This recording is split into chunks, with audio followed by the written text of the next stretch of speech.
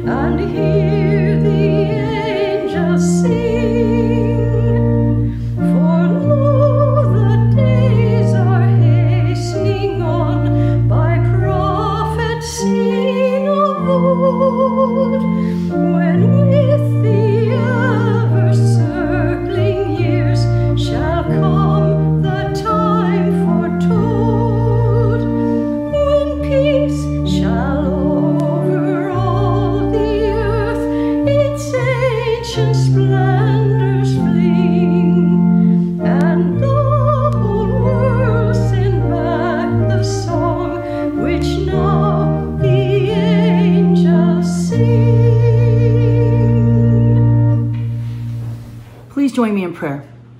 Caring God, thank you for giving us the time to celebrate the blessings of diligent work and the harvest around us.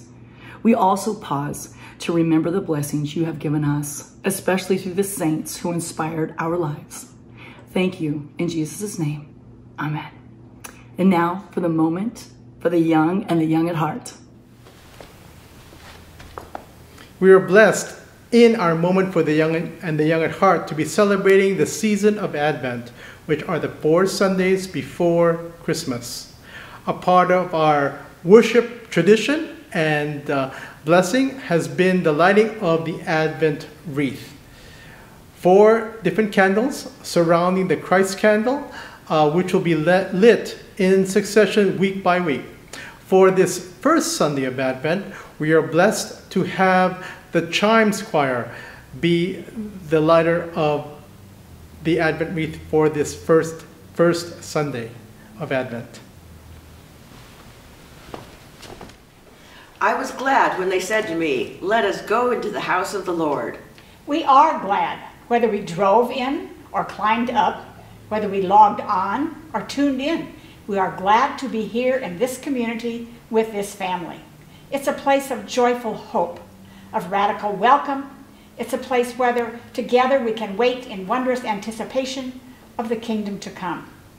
Many people shall come and say, Come, let us go up to the mountain of the Lord, to the house of the God of Jacob, that God may teach us God's ways, and that we may walk in God's paths. We light this candle as a sign of our hope, our joyous hope that we can be restored, our faith restored, our strength restored, our confidence restored, our joy restored as we watch and wait with all God's people for the promise to be fulfilled.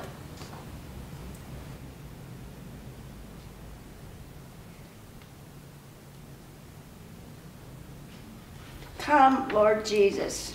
Blessed is he who comes in the name of the Lord. Amen.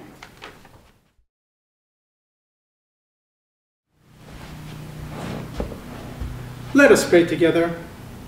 Most loving and wonderful God, we thank you so much for the many blessings that you have given us, especially of what we recently experienced with the completed Thanksgiving holiday weekend. Thank you so much for the blessing of presents that you've given to many who have reunited or gathered together to celebrate not only a time of family and friends and loved ones, but also a time to remember and be grateful. And that source of gratefulness comes from the blessings that you've given to us in so many ways. Thank you so much that it reminds us always of your love, care, grace, and presence in our lives, not only through this time of year, but any time of year, all the time. We are also thankful for this time of holidays as we not only delight with the recent celebration of Thanksgiving, but also the upcoming Christmas holiday and all the preparations that are going along with that. Lord, we would also claim your grace that even though we have this time of celebration, there are some realities that we're dealing with as we pray for those needing your extra tender loving care who are dealing with health concerns. These persons we commit unto you.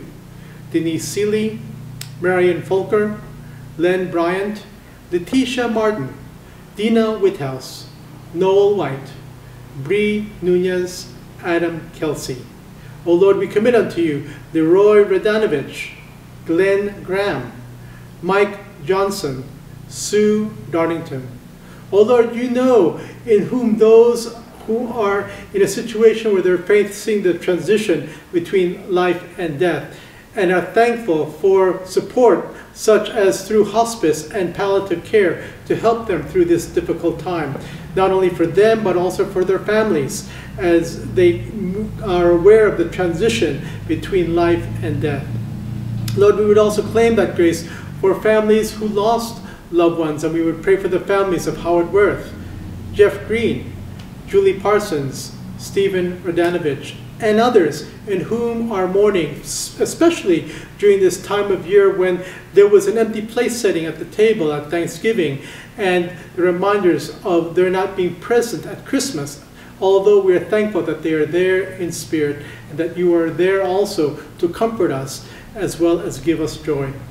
Lord, we would also claim your grace upon the realities of health and the sense of needing to be physically healthy. We claim your protection, not only from COVID-19, but of any other bug or virus that's out there, such as flu, that could make us sick and affect us not only physically, but spiritually, mentally, socially, and so on. We would pray for your grace and thank you so much for the blessing of treatment as well as prevention for such diseases, as well as the mindfulness you give to each of us of how to do good self-care in taking care of our own selves, in being and working, being proactive in being healthy.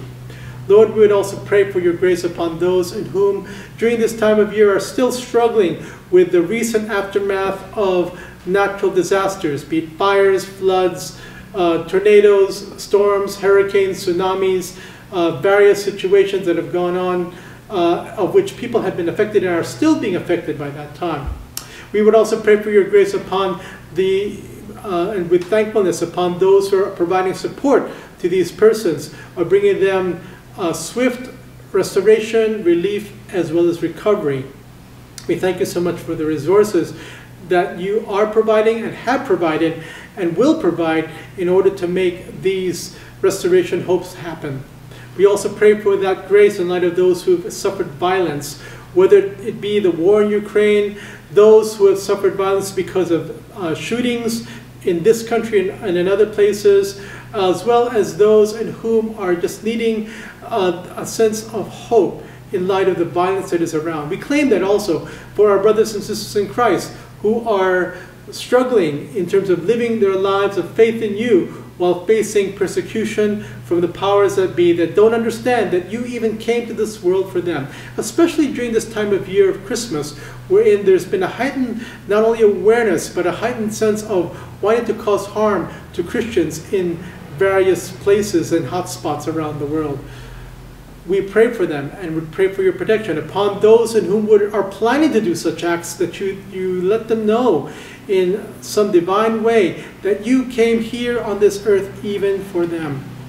Oh Lord, we would also pray for anyone who's facing major life changes as we come to this end of the year. Those who have made moves to different places, those who are looking at different career changes or crossroads in their lives, we claim your grace as well as the wisdom that you give to them in making those choices, as well as knowing that you will guide them, as well as provide what they would need to move forward in wherever you are leading them to.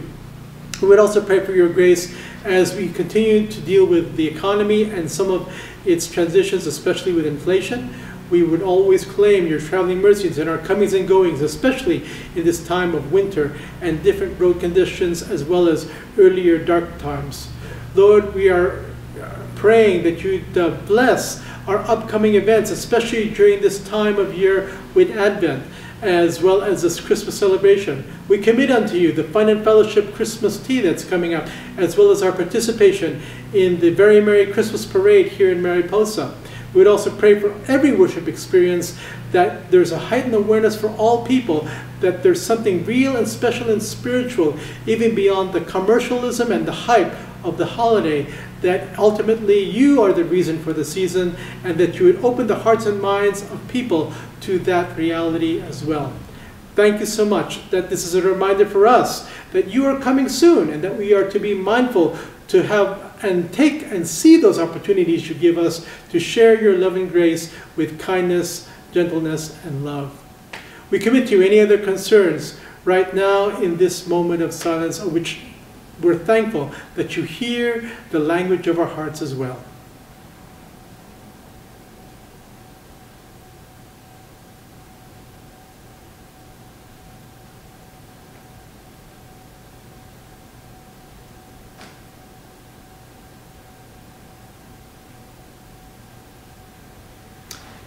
Thank you, God, for these things, and we commit them all in the name of Jesus, who taught us to boldly and confidently pray, Our Father, who art in heaven, hallowed be thy name. Thy kingdom come, thy will be done, on earth as it is in heaven. Give us this day our daily bread, and forgive us our trespasses, as we forgive those who trespass against us. And lead us not into temptation, but deliver us from evil. For thine is the kingdom, and the power, and the glory, forever and ever. Amen.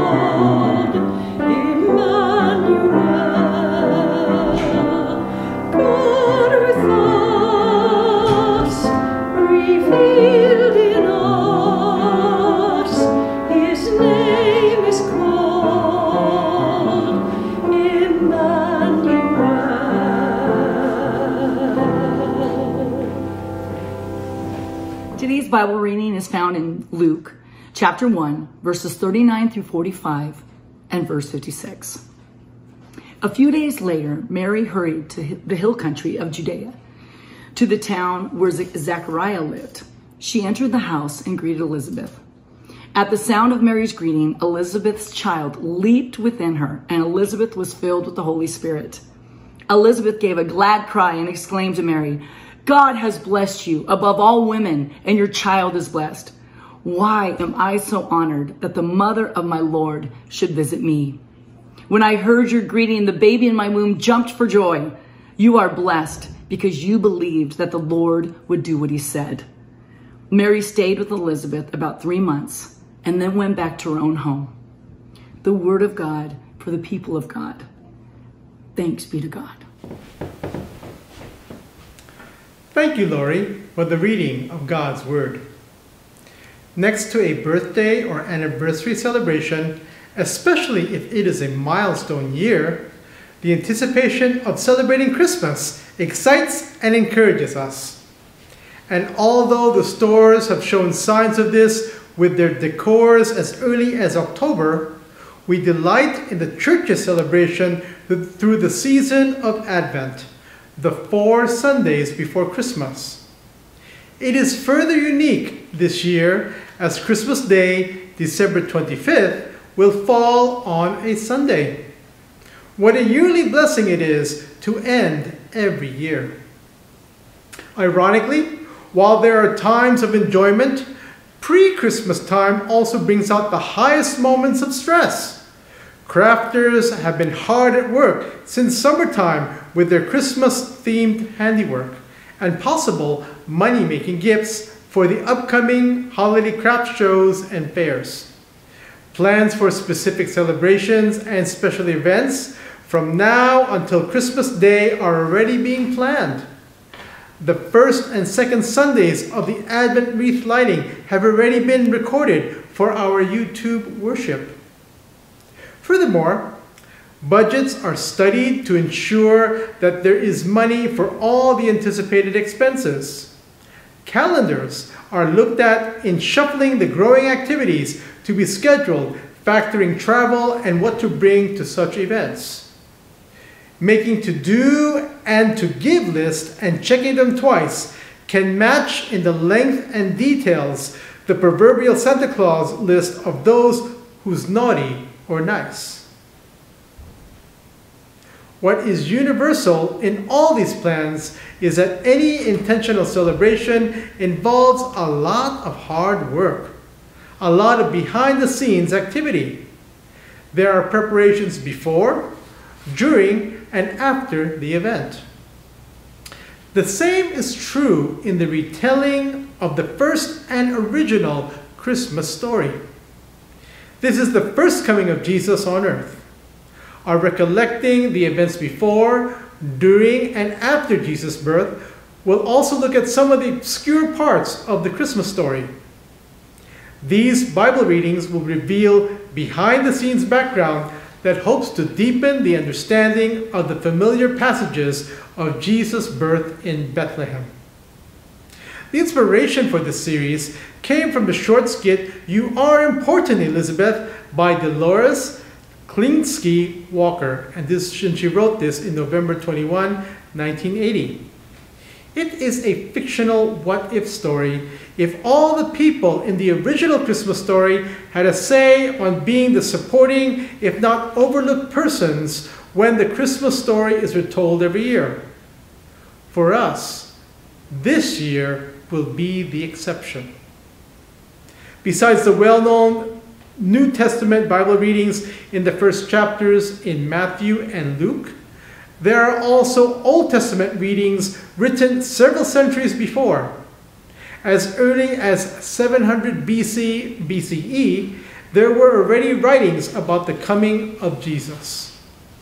2 passages from 2 prophets are the theme verses which will span the 3 Christian year holidays of Advent, Christmas, and Epiphany from now into early January 2023. From Isaiah 6 through 7. "A child will be born to us, a son will be given to us. He will rule over us, and he will be called Wonderful Advisor and Mighty God. He will also be called Father who lives forever and Prince who brings peace. There will be no limit to how great his authority is. The peace he brings will never end. He will rule on David's throne and over his kingdom. He will make the kingdom strong and secure. His rule will be based on what is fair and right. It will last forever. The Lord's great love will make sure that happens. He rules over all. And from Jeremiah 29:11-13, God says, I know what I am doing. I have it all planned out. Plans to take care of you, not abandon you. Plans to give you the future you hope for. When you call on me, when you come and pray to me, I'll listen. Let us pray. O Lord, we come to you with thankfulness for your word being read, and especially that of the familiar retelling of the Christmas story during this time of year. Lord, we are calling upon you and longing the blessing of you responding to giving the very best for us, including of how we can be closer to you and to one another. In Jesus' name, amen. When we share the Bible Christmas story, familiar details come to mind. There is Mary and Joseph, baby Jesus born in a stable in Bethlehem. Also remembered would be the visit of those shepherds, then later the wise men. Before all this happened, there were other people rarely mentioned yet involved in the Christmas story. They would play a part in Jesus' birth and his ministry later as an adult. We start off at the beginning of the Gospel of Luke, when rather than introduce what was going on with Mary, we hear the first angelic visit to a priest named Zechariah. He was married to Elizabeth, and it was important to know that they had gotten so old enough that they were no longer able to bear children. It is also very important to know that in those days, culturally, it was important that a husband and wife would have offspring. And this wasn't the case with Zechariah and Elizabeth. And yet, I'm sure with Zechariah's role as a priest within the temple, there was pleadings of God giving them a child. And yet, until that time, that was not heeded. It was only in their old age, when an angelic appearance came to Zechariah, that said that he and Elizabeth would have a son, and gave specifics that the son's name would be named John, and he would be the prophet of the Most High. He would be born ahead of the one who would be called the Most High, that being Jesus. So, prior to Jesus' birth and the anticipated pregnancy of Mary, there was already the miracle of upcoming birth of John through Zechariah and Elizabeth.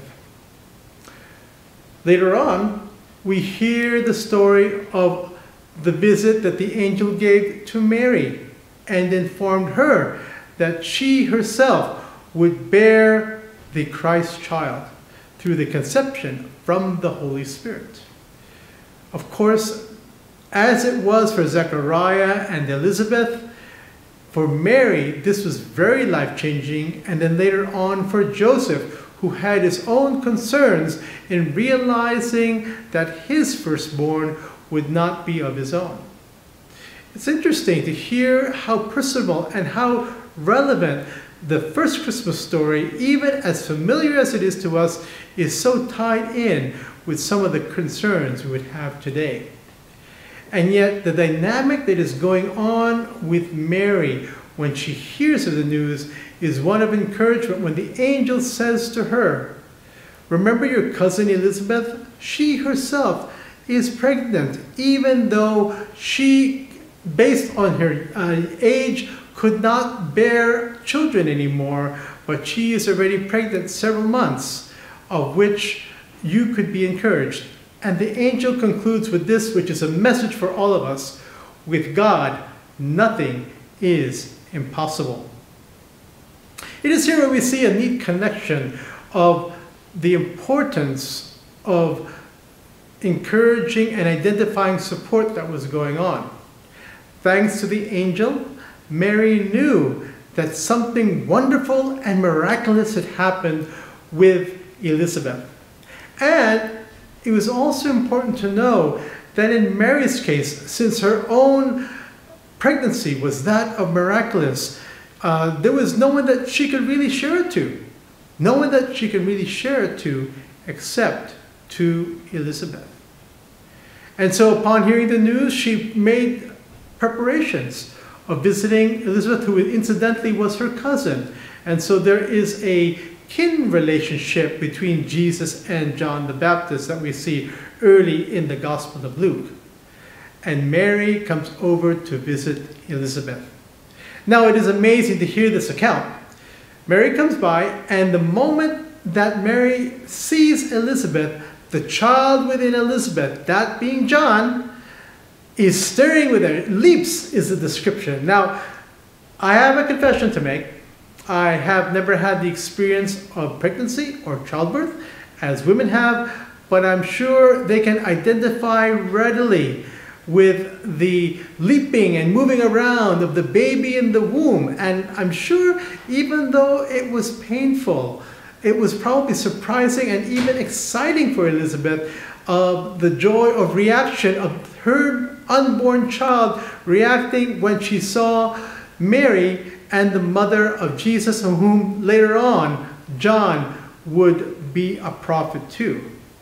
And so it is this blessing of seeing the realness of this relationship that reminds us, even in our own time and place of wherever we're at in our journey of life and faith, there is the importance of needing that identifying support from another person. And it is helpful and encouraging to see this at the very beginning, even before Jesus was born, even before John was born, of the need. In fact, I would even call it a prenatal care for both women of bringing about support in light of their unique circumstance, their miraculous circumstance of not only their pregnancy, but of who they would give birth to. And so the visit continues, and Elizabeth describes her own personal experience of John moving about in the womb, acknowledging, recognizing of Jesus' own miracle of Mary and Jesus within her own womb, preparing for their wonderful day of their eventual birthdays. It is one of that encouragement that Elizabeth gives praise unto God and acknowledges her place, even in light of the fact that as the Christmas story is retold, it would focus more on Mary and Joseph and Jesus. And for the most part, Zechariah and Elizabeth would be a sideline obscurity, but not this time. The blessing of realizing the importance of Elizabeth and encouragement of Mary, the mutual encouragement they gave to one another, is a lesson for us today. That in the midst of trying times, and trying times that can be also one of great joy and anticipation and excitement, such as that of childbirth, such as that of accomplishment, in as much as times of trial and struggle and grief, that we need that support, is a lesson for us today as we go out into the world and share God's love. It is this message that we have that all the more encourage us that in the midst of very many times where life is much changing, we are able to build relationships in an ever-changing world that lasts for eternity. By God's grace, through Jesus Christ, our Lord. Amen.